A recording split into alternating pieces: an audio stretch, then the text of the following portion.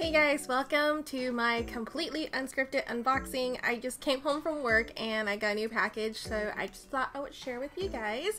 So here's what I got in the mail. Cute World of Final Fantasy Static Arts minis. So they're supposed to be small tiny little statue from their Static Arts line from Square Enix. So these characters, Tama and the Chocochick, are both from World of Final Fantasy. I ordered these statues like last year sometime at the end of the year and they finally arrived. It's April, but it's not too late because they're still freaking adorable. So the top, we have World of Final Fantasy. The side, it shows you all the different statues you can get from the series. I only got number 1 and number 2, which is Tama and the Chocochick.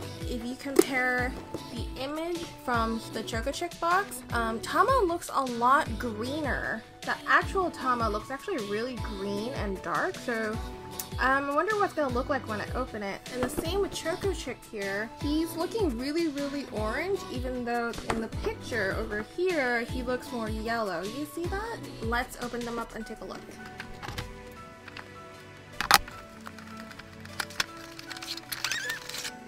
So opening Tama up in a standard blister packaging. Looks like she has a very normal white stand that she stands on. There's no tape around the blister packaging. Pops right off. Super easy.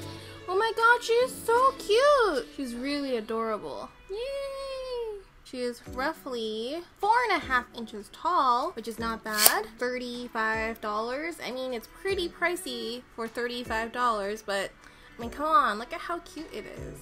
So I'm kind of sad that the only characters they have for this series is Tama, Chocochick, the character conductor, and the Magitech armor, because there's like a lot of really cute monsters in this game. There's like, you know, the baby Shivas, Ifrit. I would really love a baby Bahamut one. That would be so cute.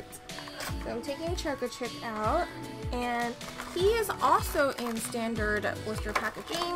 Looks like there's also no tape on this one. Bam! Slides right off. He also has a white base like Tama. Oh, there's like a little speckle of black right here that's unexpected. The quality of these aren't bad.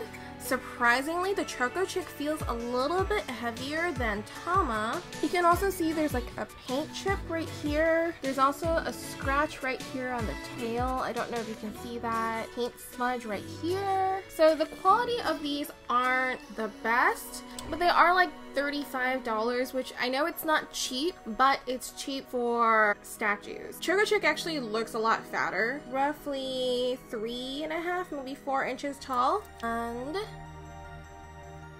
looks super duper cute. Hi! Close up of Tama.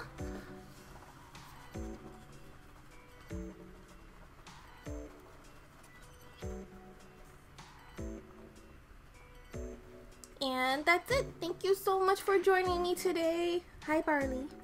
It's just my really quick impromptu unboxing. Let me know if you want to see more of this kind of content and I'll do more of them. Thank you so much. I'll see you all next time.